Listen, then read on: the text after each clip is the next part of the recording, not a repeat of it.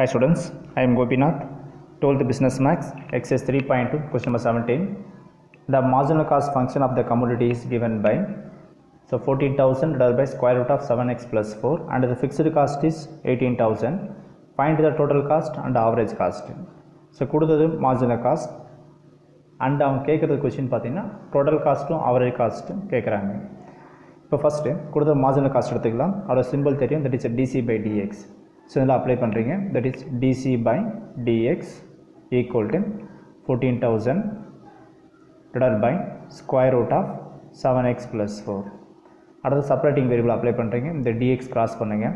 So apply பண்ணுறப்போ DC is equal to 14,000 divided by square root of 7x plus 4 into dx. Next integrating on both apply பண்ணுங்க. So integration of dc. இதில் integrate பண்ணுறப்போ constant தேவையில்லை. So இந்த 14,000 வெளியே remove பண்ணிடுறோம். அப்போ therefore 14,000 வெளியே வந்துடுது. இன்டகிரேஷன் ஆஃப் இன்டகிரேட் பண்ணுற டேர்ம் முதல் டிவைடில் இருக்கிறதுனால இதை நியூமரேட்டர் எடுத்துன்னு வரேன். அப்போ நியூமரேட்டர் எடுத்துரும்போது பார்த்தீங்கன்னா இந்த ரூட் கேன் பி எக்ஸ்பிரஸ்டு த 1/2ன்னு அர்த்தம். இந்த 1/2 மேலே வரும்போது என்ன ஆகிடும்னா -1/2 மாறும். அப்போ எப்படி ஆகணும், இது 7x + 4 the whole power of -1/2 into dxன்னு வரும். அகைன் சொல்கிறேன் பாருங்கள், இன்டகிரேட் ஆன் போஸ்ட் அப்ளை பண்ணுறேன். இன்டகிரேஷன் ஆஃப் டிசி வந்து டிசி. இன்டகிரேட் பண்ணுறப்போ கான்ஸ்டன்ட் தேவையில்லை, அதை 14,000 வெளியே ரிமூவ் பண்ணுறேன். Integral 1/√7x + 4. இந்த நம்ம இன்டகிரேட் பண்ண டேர்ம் வந்து ஃப்ராக்ஷன் இருக்குது, அதுக்கோசம் என்ன சரி இந்த டேர்மை மேலே எடுத்துன்னு வரேன். ஸோ இந்த ரூட் கேன் பி எக்ஸ்பிரஸ்டு 1/2. இதுக்கு மேலே பவர் வந்து 1/2ன்னு அர்த்தம். Root value 1/2. இந்த 1/2 மேலே வரும்போது என்ன ஆகுனா -1/2 மாறி, வேறு எதுவும் கிடையாது. ஸோ இந்த இதில் யூஸ் பண்ணுற ஃபார்முலா பார்த்தீங்கன்னா integration of x power of n into dx formula தெரியும், x power of n+1/n+1. So அந்த ஃபார்முலா வைஸ் இதில் அப்ளை பண்ணுறப்போ that is integration of DC நமக்கு சின்னு கிடச்சிடும். இந்த இதில் 14,000 என்ட்ரி பண்ணிங்க. இதை இன்டகிரேட் பண்ணுறப்போ 7x + 4 இது ஃபுல்லாக எக்ஸையும் இமேஜின் பண்ணி, இந்த ஃபுல்லாக நம்ம எக்ஸை இமேஜின் பண்ணிக்கிட்டு இது இன்டகிரேட் பண்ணுறப்போ எக்ஸ்ன்ற term 7x + 4 whole power of n+1. இந்த இடத்துல என்னோட டேர்ம் வந்து -1/2. ஸோ அப்ளை பண்ணுறப்போ -1/2 + 1 டிவைடட் பை -1/2 + 1. ஸோ ஃபார்முலா வைஸாக இன்டகிரேட் பண்ணுறதுக்கு முன்னாடி அந்த எக்ஸுக்கு முன்னாடி என்ன நம்பர் இருக்குன்னு பாருங்கள். ஸோ அப்போ என்ன ஆகிடும், இந்த இடத்துல 7 இருக்குது, ஸோ கான்ஸ்டன்ட் இருக்குது. ஸோ இன்டகிரேட் கம்ப்ளீட் பண்ணி முடித்த உடனே என்ன பண்ணுங்கள், அந்த 7 ரிப்பீட் பண்ணுங்கள் இன் டிவைடில், வேறு எதுவுமே கிடையாது. ஓகேங்களா? இப்போ இது சிம்பிளி பண்ணுறப்போ இந்த சம்மன் ஆன்சர் கிடச்சிரும். இது நம்ம கேன்சல் பண்ணுறப்போ எத்தனை டைம் 2 டைம்ஸ் கிடைக்கும். So therefore c is equal to எத்தனை டைம் வரும், இது 2000 வரும். And 7x + 4 the whole power of -1/2 + 1. LCM எடுக்கும்போது பார்த்தீங்கன்னா 1லேருந்து ஒரு 1/2 போனால் 1/2ன்னு கிடைக்கும். இதில் எல்சிஎம் எடுத்து போட்டாலும் அதே தான் வரப்போகுது. It is a whole power of 1/2 divided by -1/2 + 1 is 1/2. So அதில் 1/2 என்ட்ரி பண்ணுங்கள். நெக்ஸ்ட்டு ஒரு ஆக்சுவல் எப்பவும் போகிற மாதிரி ஒரு கான்ஸ்டன்ட் ப்ளஸ் கே. நெக்ஸ்ட் இந்த 2ன்றது மேலே வந்துடும். ஸோ இந்த டிவைட் டேர்ம் மல்டிபிகேஷனாக மாறும்போது 2/1 வரும். ஸோ அப்போ therefore இந்த 2 இங்கே வரும்போது 4,000 மாறும். That is c is equal to இது 4,000 and multiple of 7x + 4 the whole power of 1/2. அந்த 1/2ன்றது தான் என்னது, ரூட். ஸோ இந்த 1/2 என்ன மாற்றிக்கிறேன், இந்த ரூட்டாக மாற்றிக்கிறேன். That is a square root of 7x + 4 + kன்னு மாற்றியாச்சு. இப்போ நெக்ஸ்ட் கிவன் கொஷினில் பார்த்தீங்கன்னா ஃபிக்ஸ்டு காஸ்ட் கொடுத்துருவாங்க. ஸோ ஃபிக்ஸ்டு காஸ்ட் வேல்யூ வந்து 18,000.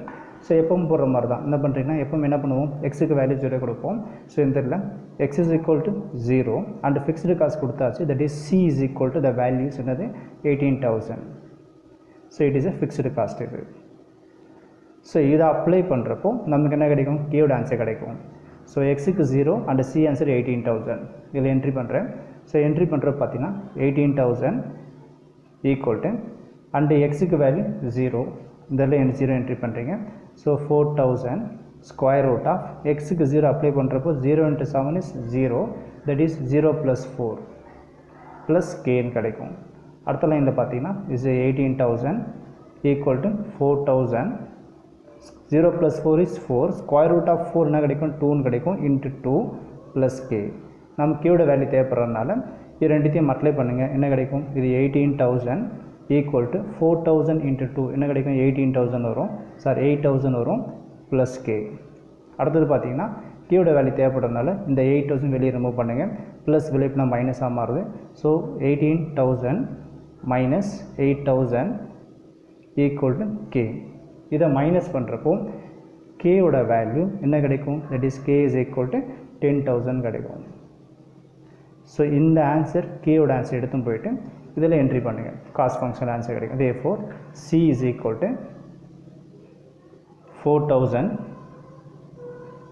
square root of 7x plus 4 plus k என்றது 10,000.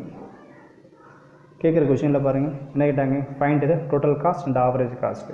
ஸோ டோட்டல் காஸ்ட்டு முடிச்சிட்டோம், சின்றது டோட்டல் காஸ்ட்டு. அடுத்து கேட்குற கொஷினில் ஆவரேஜ் காஸ்ட்டு கேட்குறாங்க. ஸோ ஆவரேஜ் காஸ்ட்டு ஃபார்முலா பார்த்தீங்கன்னா that is C by x. So இதில் ஆவரேஜ்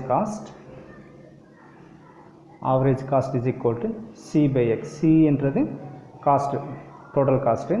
ஸோ இதில் சியோட வேல்யூ வந்து 4,000 square root of 7x plus 4 plus 10,000 divided by x. So by எக்ஸ்ன்றது split பண்ணிக்கலாம். ஸோ காமன் எக்ஸ் இது ஸ்ப்ளிட் பண்ணுறப்போ நமக்கு கிடைக்கும் பார்த்தீங்கன்னா that is 4,000 square root of 7x plus 4 divided by xன்னு போடலாம். Next plus 10,000 divided by x. So இவ்வளோ அந்த சம்மோட answer. Thank you.